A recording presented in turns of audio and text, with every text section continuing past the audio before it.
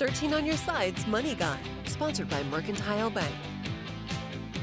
Having to shop on a tighter budget has many of us turning to those buy now, pay later options. You know, when you can pay in 4 separate payments over time rather than paying everything up front. This option may sound more appealing than a credit card to avoid starter fees or interest, but a new report suggests there are still 5 key reasons to consider a credit card instead. Reason number 1, credit card payments are typically reported to the 3 major credit bureaus, Equifax, Experian, and TransUnion, which can help you establish a credit history. Number 2, a credit card helps you keep track of multiple purchases all in one place. Juggling multiple buy now, pay later options could mean owing several companies with various dates.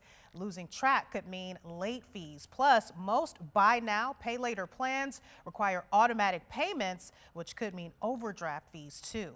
Reason number 3, there are laws in place that require credit card companies to clearly disclose the terms of the credit card and any associated fees. Those protections are not in place when using buy now, pay later plans. Reason number 4, credit card holders have legal rights when it comes to disputes or returns. These rights keep you from having to continue payments on a disputed purchase or from having to pay multiple late fees on the same payment.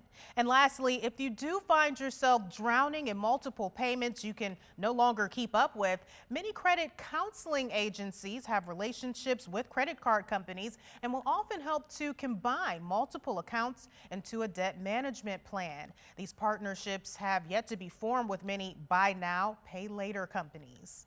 While there are many benefits to credit card payments, buy now, pay later programs may still be a good option for you. There are generally no interest fees for several months, and the repayment structure is usually very easy. If you can make payments on time and use just 1 or 2 buy now, pay later accounts, it may help you save some money.